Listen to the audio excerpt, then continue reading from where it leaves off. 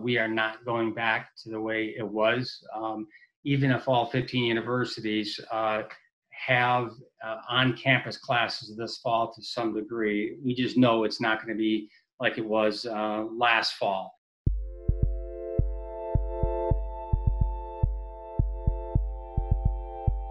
We're all looking forward to what's going to happen with schooling in the fall, especially looking at our colleges and universities in the state of Michigan. And joining me now is Dan Hurley. He is the CEO of Michigan Association of State Universities and the coordinating board really for the 15 public universities in the state of Michigan. Hi, Dan.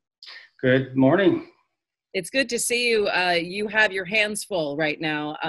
Can you give us a sense of where we are now, these first weeks of May, what the biggest issues are at the universities here in Michigan, looking forward to the fall? I would say two come to mind. One is just financial stability. The universities are getting hit in every possible revenue stream. The first hit came through the auxiliary enterprises, so campus housing, dining, bookstores, summer camps, everything that all just came to a complete halt, and then refunds were issued in most cases. There are concerns about what might happen with enrollment. So far, summer enrollment seems to be doing pretty good across the 15 universities online, but then there's certainly a lot of concern about what might happen, all kinds of varying predictions about what might happen with fall enrollment. And then the other unknown at this moment is what might happen with state funding. Michigan is already a laggard, one of the worst states in the nation in terms of investing in higher education. And we're sort of, holding our breath and hoping that the other shoe doesn't drop in terms of, state funding for the current year, let alone next year. And the federal stimulus dollars helped out to some degree, but it came nowhere clear, fully offsetting the huge financial hit that are hitting universities. And then the other thing I would say is happening, a lot of focus across the universities is really continuity planning, going about this incredibly complex and arduous task of planning for the resumption of on-campus classes and activities. And there are just so many variables in that. And so we're trying to help shepherd that conversation, recognizing that it all begins with public health and safety, but around that, there are so many other considerations for students, for faculty, staff, for visitors. And so helping with that conversation. And looking at the public health aspect of it, and if people feel safe coming back on campus, and that really dovetails into the enrollment, which goes to your budget.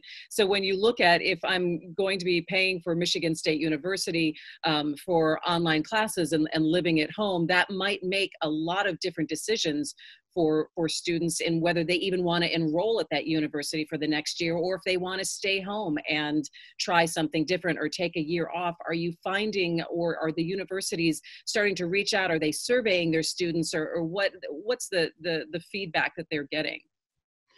Yeah, they're certainly doing a lot of outreach. One thing that we've done, we've teamed up with the state's 25 independent colleges and issued a statement. So 40 colleges issued a statement a couple of weeks ago, really assuring students first and foremost and their families about flexibility with regard to admissions, making sure that these interruptions that have taken place at the high school level are not going to impact admissions decisions. And then when it comes to what's going to happen this fall, that's still up in the air. I think most universities are going to make a formal announcement of what that model will look like, probably mid-June to early July. Interestingly, as you mentioned, there are a lot of possibilities out there. The idea of not, or attending a college, maybe a community college closer to home, or one that's in-state versus out of state, doing a gap year and skipping it all together, all kinds of potentials there.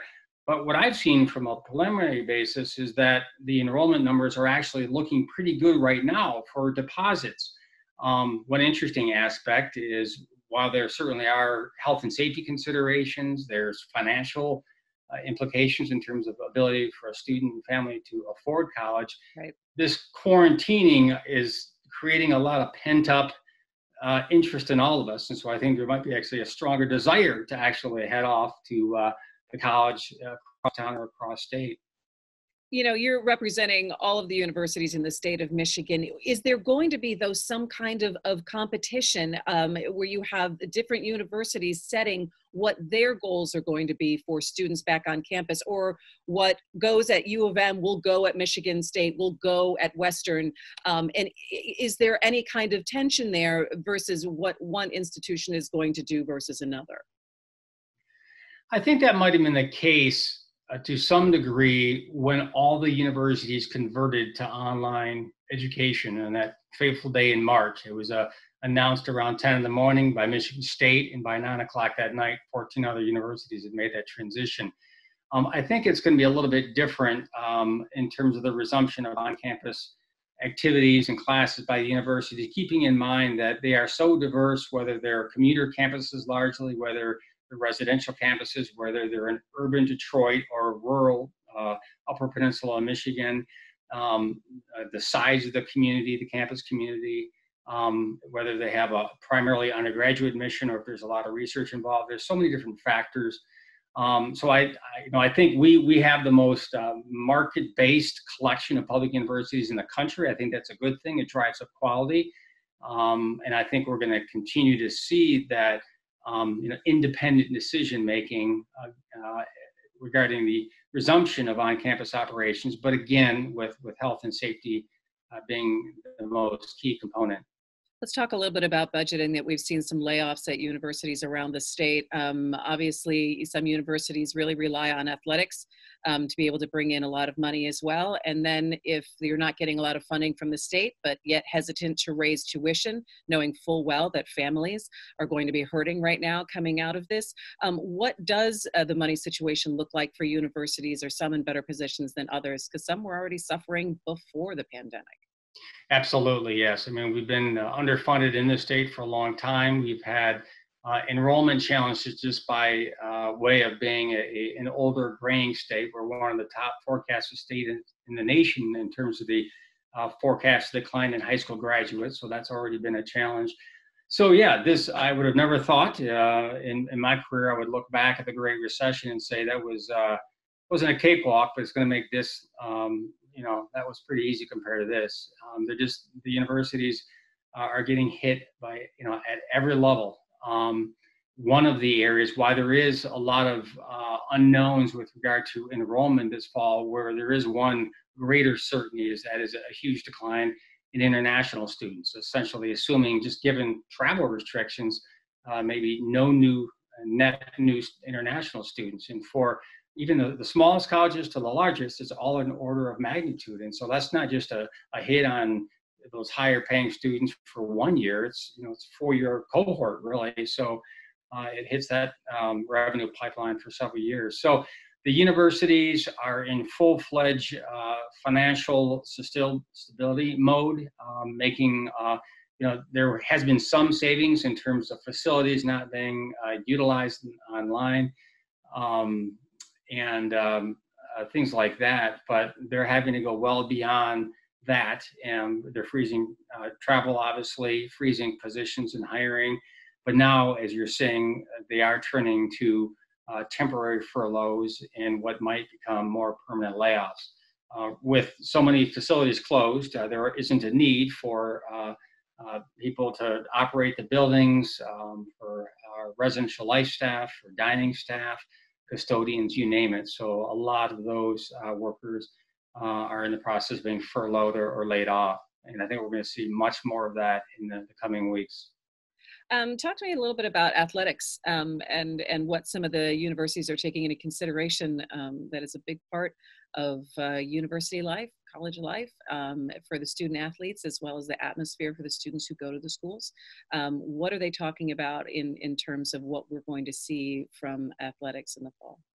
Yeah, so I have not been particularly engaged in that work. I did just see a set of pretty comprehensive guidelines issued on May 7th from the American College Health Association regarding the resumption of campus activities. And about half the document of all the things that take place on a college campus, about half of it pertain to college athletic. There are so many unique considerations there. I do think that all eyes are on the NCAA to take the lead, given their obviously focus on that issue. But again, I would say it is in the order of magnitude. Obviously, our larger research flagship universities are better resourced, but a lot of that resource base comes from big-time college athletics. And if those are not in place this fall or the coming academic year, that is going to be a huge hit to revenues and certainly the entire collegiate experience that we enjoy here in Michigan. Dan, we've talked about that COVID-19 has disrupted so much and forever changed the way we're going to do things, whether it's school, whether it's work at home.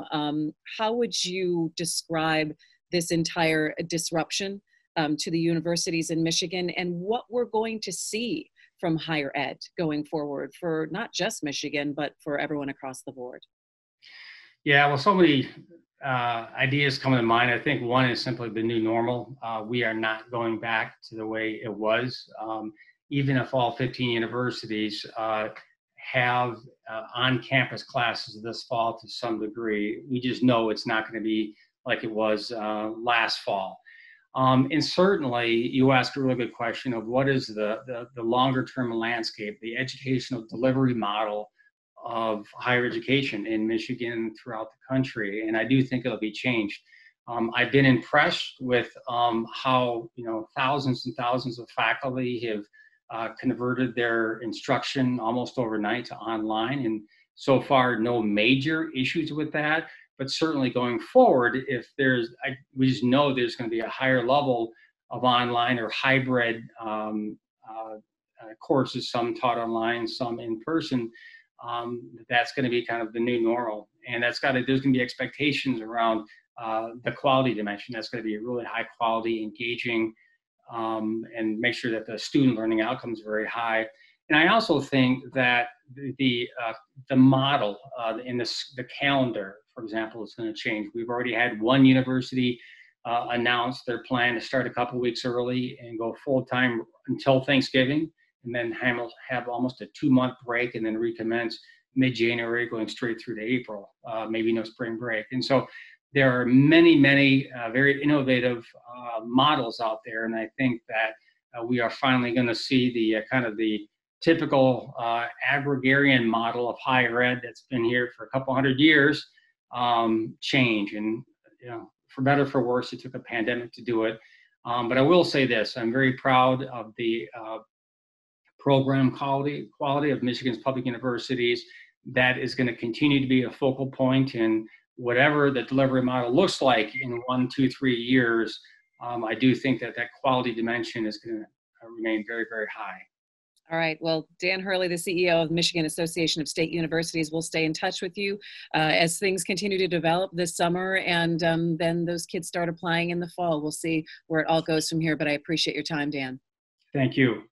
You can find more at onedetroitpbs.org or subscribe to our social media channels and sign up for our One Detroit newsletter.